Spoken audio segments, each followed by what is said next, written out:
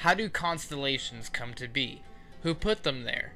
Each one of us knows our horoscope and what constellation we fall under, but rarely acknowledge their origin and why they are so powerfully intertwined with our daily lives.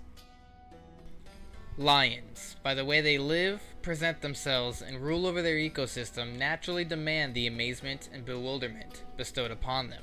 This amazement and this bewilderment oftentimes translates into a passionate respect and awe due to their glorified personification. From the authority that the alpha male's mane receives to the fear of the stalking powers felt by entire herds belonging to the female huntress, lions by their very nature are feared by many. But don't judge too quickly, because these very same creatures are some of the most loving, nurturing, and docile beings known by man. So it's a wonder that so few of us are so lucky to be born under such a magnificent constellation.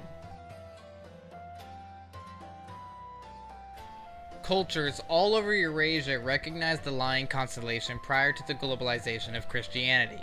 Some of the earliest references throughout history that mention how the Leo constellation came to be come down from the Egyptians. The Egyptians timed the recognition of the lion with the summer months belonging to July and August, because it was during this specific time that lions would appear at the river Nile to drink and cool off. The ancient Egyptians considered felines to have powerful attributes and associated both the cat and the lion with pharaohs who would later become patrons of Egypt. Such patrons included Mahis, who was a lion-headed god of war as well as god of weather, knives, lotuses, and devouring enemy captives.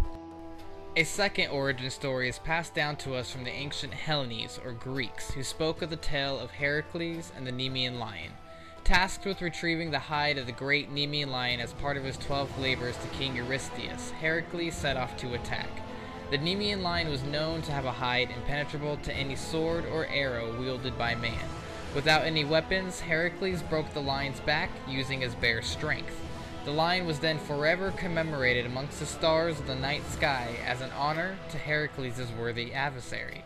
The Romans too adopted this constellation as Hercules and the Nemean lion.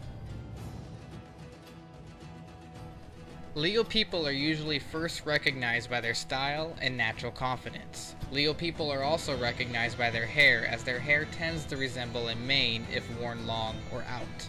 However, Leo people are most recognized for their boldness, power, warm-heartedness, loyalty, protectiveness, and logical state of mind.